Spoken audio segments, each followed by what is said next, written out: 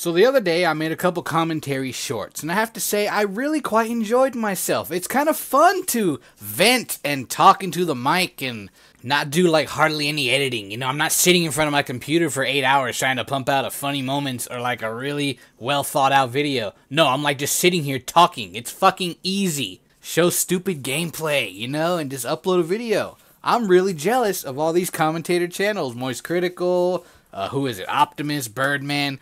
They living life on easy mode, because this shit's easy. I could pump out a video a day if I really wanted to. This is like really, really easy. But that's not the point I'm trying to make in this video.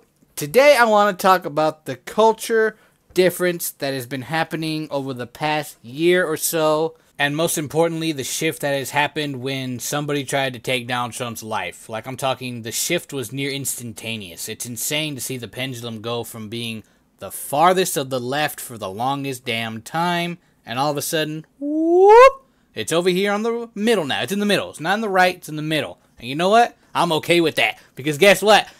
We're free a little bit, bruh. I can say shit now, man. Fucking, I can't, like... Look, here's my honest opinion on the bullshit that's been going on a while now. I don't like Kris Tyson. Kris Tyson is a fucking faggot. And not only is he a faggot, he's a fucking pedophile. That's even worse. Bro deserves to be sterilized. And the thing is, there's all these people like, whoa, how dare you call him that? How dare you? How are you transphobic in 2024? Why am I transphobic? Maybe because these guys like touching kids, you know? Bro deserves to be shot in the back of the head, and so do you, because you're fucking supporting this shit.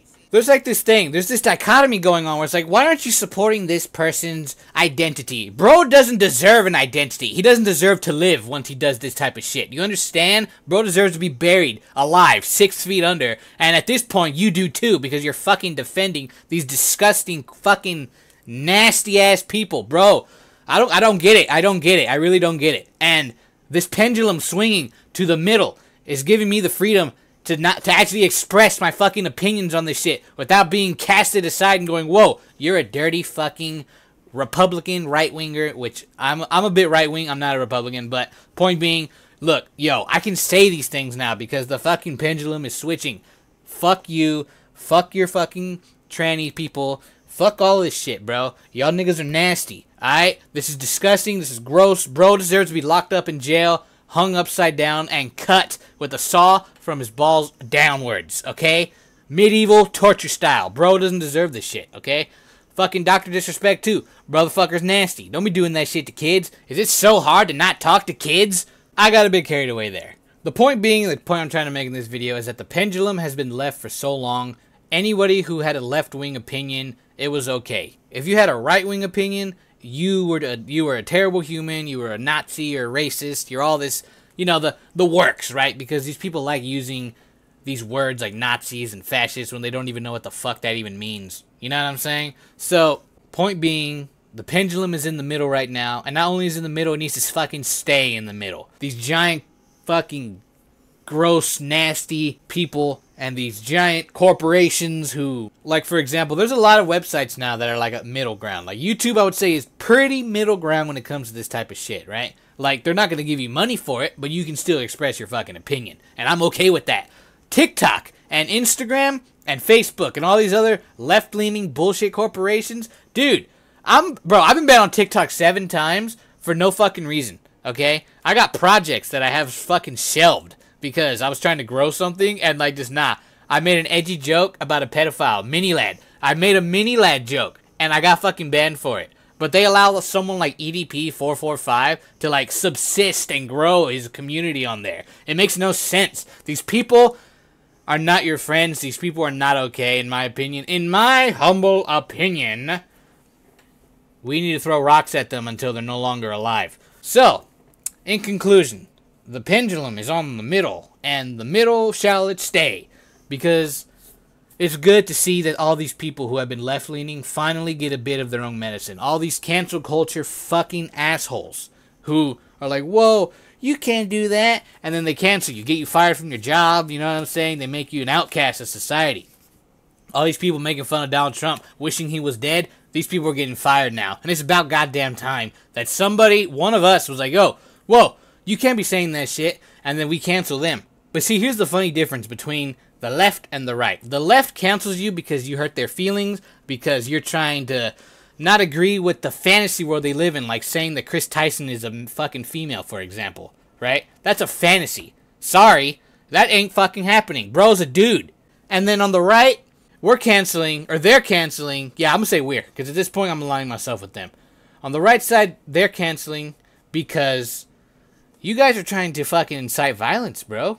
Y'all are really genuinely wishing that Donald Trump died. Y'all really, really, really wanted to see his fucking brains get splattered on live television. You guys are awful. It's like genuinely fucking scary that the mindset you guys have, the hatred y'all hold for just wanting this dude to be actually killed on live television. Because his politics don't align with yours. Because you were fed on the lie that he's some scary monster in the night. And before anyone goes, whoa, aren't you inciting violence because, you know, you want harm to come to pedophiles? Yes, I am. You want Republicans to have their brains splattered on live TV because they don't align with your political views? I want pedophiles thrown off cliffs because they touch kids, and you should never touch a kid. I don't care if you're a Republican, a Democrat, a Christian, a church, a whatever, a fucking McDouble sandwich. I don't give a shit. You touch a kid, you're gonna fucking, you should not, you lose your right to live if you do that shit. Sorry, not sorry, but we are not the same. Moral of the story, the pendulum is straight dab in the middle and it feels good. Gaming is getting back on track. There's a lot of bad bitches in games now when there was like a while back with DEI crap, right? They had these ugly, fugly females, bruh. I'm talking like, damn, man, where'd you get this bitch from? This girl came straight from fucking Memphis out of the fucking porterhouse, dog. Like, that shit's nasty.